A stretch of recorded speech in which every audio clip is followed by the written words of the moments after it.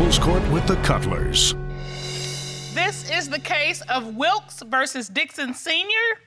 You all are living together, and it's my understanding from the court papers you fell in love on the job. Tell me about that, Miss Wilkes.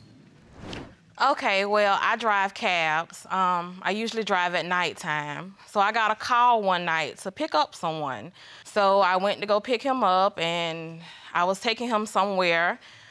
We was just basically conversing, you know, getting to know each other just through me driving the cab. And then I found out that he was interested. He was asking me all kind of different questions. We found out that we share the same birth date. So that's kind of what brought us together. Like, we was the same age, same day. So we just started talking from that point. So that was more than just a cab ride right there. Yeah. Yeah, you can say that. So how did you go from a cab ride to living together? I always say he kind of snuck in. All right. How did he sneak in? He brought his clothes over there to wash and dry. And when he brought his clothes, they just never left. All right, so Mr. Dixon, were you sneaking in? I was just like, hey, let's go with it then. You know what I'm saying? I'm gonna leave my clothes here as long as possible until you tell me to get my stuff and go, you know? So when did you realize that you were falling for him? Well, he gave me some money to get my hair did. All right.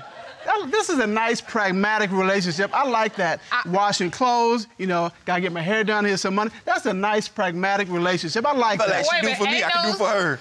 Yeah. What is it about her made you say, this has legs right here. This is somebody I could maybe be with? Well, I started feeling her. She's like, she could cook, and I like to eat. You know, the way she smiled at me, the way she was talking to me. You know, it's like the conversation she was giving me, it seemed like she was a real woman by her character, how she was talking, you know. She bought me a little turtle, you know. Is that the little turtle? You know, she bought me a little turtle for a little birthday trip. We took a Daytona or whatever. So I was like, that's what's up. Because we were supposed to be getting shirts. Somehow she just bought me a turtle and she was like, I'm gonna name it Reggie. Okay. So, Reggie the turtle. Nothing says love like a turtle. I mean, come on now. It is cute, but seriously, why a turtle? The turtles was cheaper than the shirts. This is a pragmatic woman. I love it. So, Ms. Wilkes, how do you go from buying a turtle, A love turtle. Yeah. to being in court today? Why are you here? I want to know what's going on. I just want to know if he's actually being involved with someone else. So you think he's cheating? Basically, yeah. The way he moved, the way he act, the things that he do, the things that I have found and stuff like that.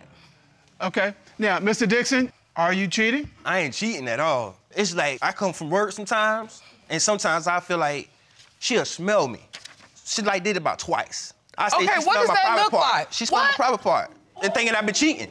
Trust me, She right? smells your private parts? Yeah, she done smelled it twice, about twice. Okay, what does that look like when you come in? I don't like that, you know, because I feel like I'm sweating and everything from work and everything. What, I'm gonna go and have sex with somebody and after this guy work, you know, sweaty. Okay, wait. Wait, okay, hold on. wait. You walk in the house and immediately your girlfriend smells your privates. Yeah. It's like when you come in the house, she's like, where you been? I'm like, I've been hanging out with the fellas after work, you know, around to the corner to the bar. She was like, and you come in the house this time of night? She was like, let me smell your... I let her though, but I don't like that. So when he hits the door, you just say, drop him. No, I'd be like, let me smell your penis. And you sniff it. I took a whiff. Oh, come on, man. Seriously? Seriously. I'm not gonna touch that. I'm gonna let that one go. Leave it there. Have you found any physical evidence of why you believe Mr. Dixon is cheating? Okay, one day I was going to the dollar store, just one Sunday morning. Usually I put my bags in the front seat with me. Some said put them in the back seat. So I go to put them in the back seat and I see a little gold shimmering thing on the floor, and it's a piece of condom wrapper. I also have the picture of it because I took the picture. Oh, okay. Ron, would you please get that piece of evidence, please? Thank you, ma'am. Mm-hmm. Your Honor. Thank you. Okay, so what I'm looking at is this your hand holding the condom wrapper? That's my hand holding it. And this is in your car? In my car, in the back seat of the driver's side. It's only 2 people that drive my car. That's me and that's him. It's not mine, so it must be his. And so you believe, based on finding this in your car, that he had sex in your car? Either he had sex in my car, he had sex at their house, one, and brought the condom and left it on the floor. Because he's always dropping things from out his pocket. And it goes in the back seat on the floor. His comb, chapstick, change. So what was your explanation for her finding this in her car? It's not mine, and I'm gonna say it like this here. Anything could happen. It's like the window could be down, you know, something could fly in there, you know. Where are you driving? It just could have been anything. I don't think that could have been out of my pocket. That's just the top of a condom, man. There ain't no whole condom, right? I have driven a lot of cars in my life. I've driven a lot of miles. Right. I can honestly say Never. that I've never ever in the history of car driving had a condom wrapper fly in my window. Yeah. Well.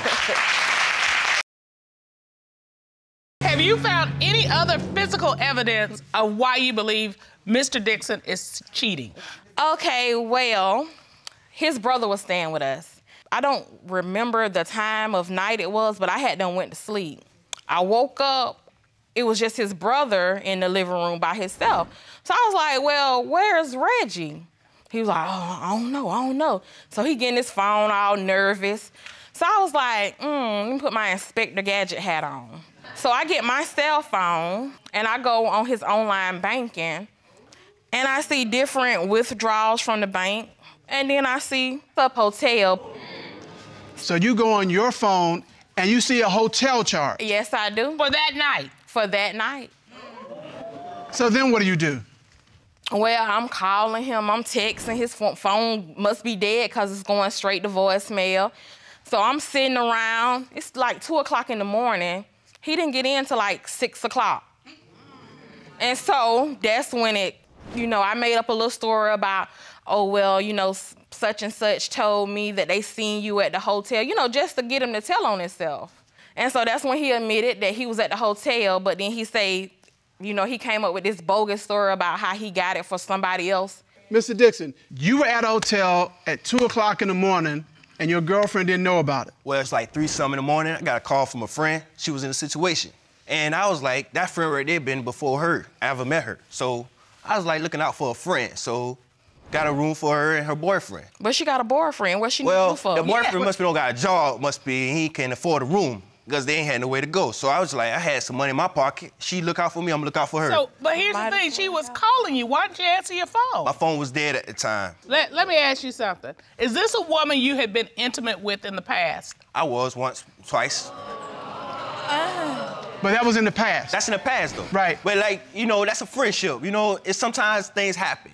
And, when you in lonely nights, sometimes, you got a friend, just hang out, and some things just happen at that moment. And but you didn't tell me at that point in time. You didn't tell me. I ain't want to let her know, because I would let her know. She would think that something was going on. So that's why there's no trust, because you didn't tell me. And you don't believe any of it? No, they could have been having a threesome for all I know. No, I don't believe it. Mr. Dixon, I gotta say, it's not looking good.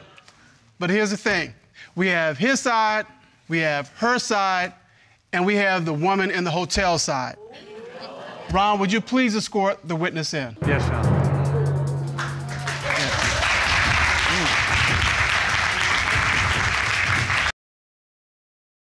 Would you state your name, please, for the court? Jasmine Milton. Right. So, Miss Milton, Mr. Dixon says he got a hotel for you and your boyfriend. Is that correct? No. Okay. Who did he get the hotel room for? It was about my boyfriend, but my boyfriend was not there. A friend of his was there, though. A friend of whose? His. Mr. Dixon? Yes. Mr. Dixon, who was there with you all? It was me, her, and my brother. How hard is this? Okay. True? So, why was your brother there? Because he was the driver for me, and he left. So then it was just you two there? Yes. Were you intimate with Miss Milton the night in question? No, I wasn't. Miss Wilkes, do you believe this? I see the expression on your face. No, not really. What are you thinking? That they were intimate that night. Miss Milton. Were you intimate with Mr. Dixon that night? The God honest truth, I cannot answer that. He's right. The circumstances surrounded around my boyfriend. Like, we were going through something, and I went to my go-to guy. That's Reggie. He comes to me when he has stuff. That's what it is. We're friends. Like, we gonna always be friends. I can't even sit here and tell you that we did or that we did not. Not that particular night, no. I was crying and drunk. I have no way of knowing. None. But it's a possibility. Yes, it is. And you have been intimate with Mr. Dixon in the past. Yes. And so you're in a hotel room with a woman that you used to be intimate with. You've already lied about the fact that her boyfriend was there when he wasn't, and you're telling this court that nothing happened? Nothing happened. Miss Wilkes, what are you thinking right now? I'm disgusted. And I can see that. one thing I hate is a liar, because I'm too real. Everything that ever happens to me, whether a guy or a girl or whoever try to talk to me, he knows it. You know, he's seen it. My phone is not locked. I don't have nothing to hide. So I feel like if something is going on or something did go on, we wasn't having no problems because the relationship was fresh. So if he did, I'm disgusted. All right. Well, to get the answer, the court has retained the services of private investigator and certified polygraph examiner Patrick Coffey. Ron, would you please escort Mr. Coffey into the courtroom? Yes, sir.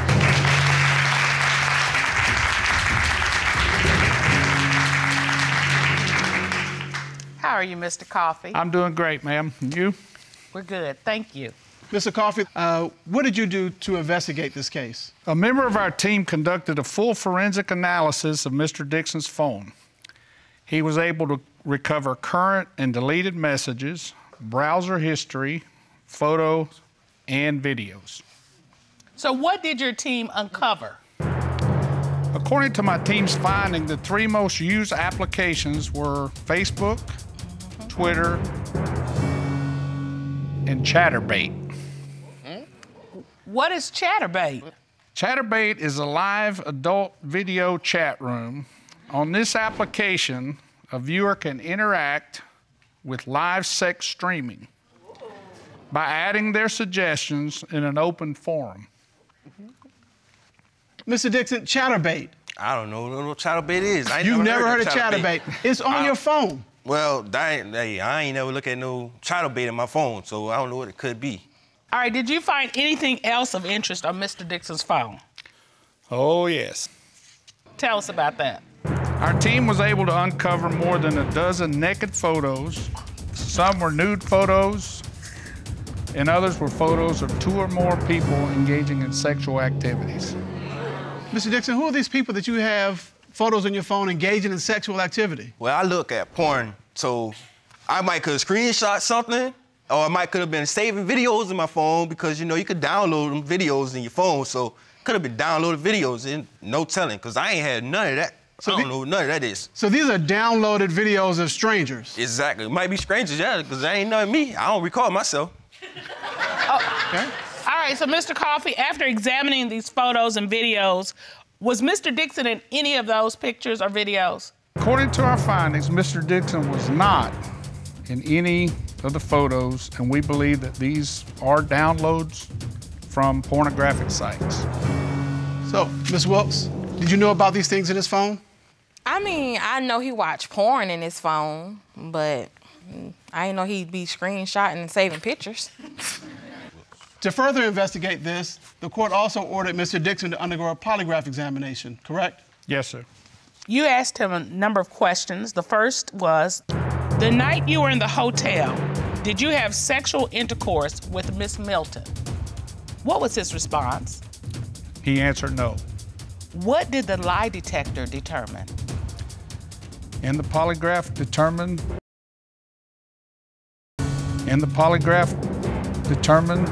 he was being truthful.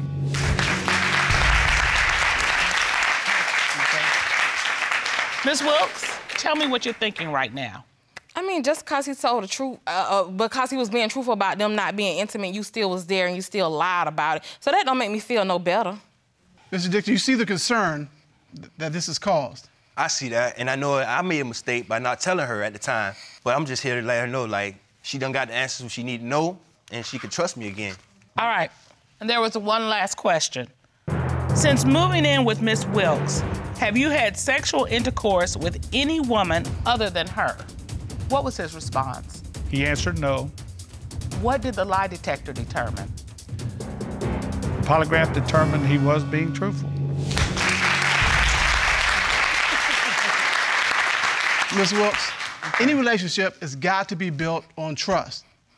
And, I mean, you all met in a cab, but now you're driving him away because you don't trust him. You've got to trust him. He's told you, and you knew this when you met him. He's an outgoing person, but that doesn't necessarily mean something's going on.